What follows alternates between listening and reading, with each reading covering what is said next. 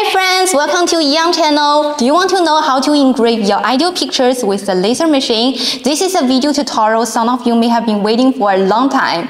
In the comment section of this video, I noticed some people wonder how do we do the engraving.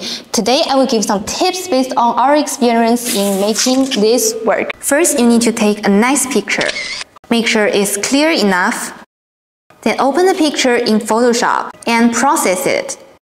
Here I want to point out that the picture needs to have sufficient contrast as well as enough pattern details.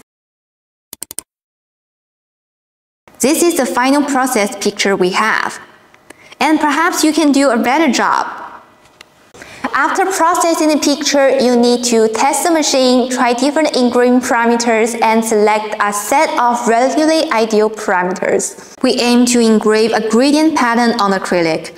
We want to see a smooth transition from transparent to opaque while keeping the middle section of the acrylic semi-transparent. For our Nova Super 16, we recommend starting the test with a speed of 400. These 8 acrylic pieces are the results of our test.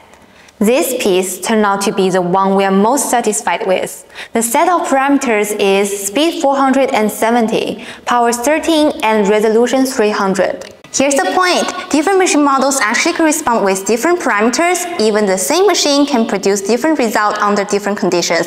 Factors like depth on the mirrors, power of the laser tube, alignment and distance of the beam path, etc. all can affect the result of the laser engraving.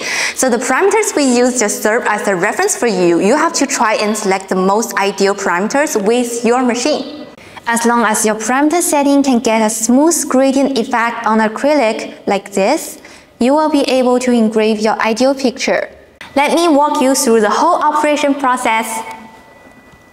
Open the picture in Lightburn, make it mirror symmetric. Select RF metal tube, set the speed and power. Enable bidirectional scanning, negative mode, and set the resolution. Choose Jarvis algorithm. Of course, I think in artistic creation there is no standard answer, and you might discover even better parameter combinations. Next, add edge cutting lines to the picture.